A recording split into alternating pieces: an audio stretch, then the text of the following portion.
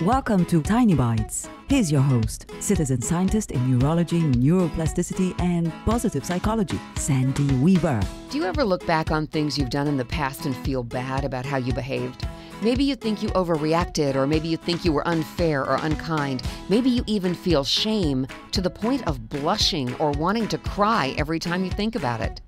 That's your body reminding you that your brain cannot tell the difference between the event and the memories of the event.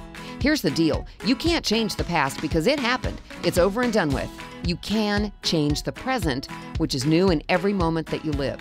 Right now, in this moment, stop dredging up memories that make you feel bad. Stop.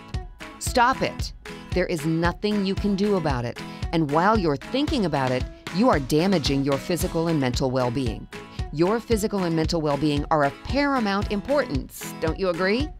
Much more important than retelling old stories that you don't like the ending of anyway.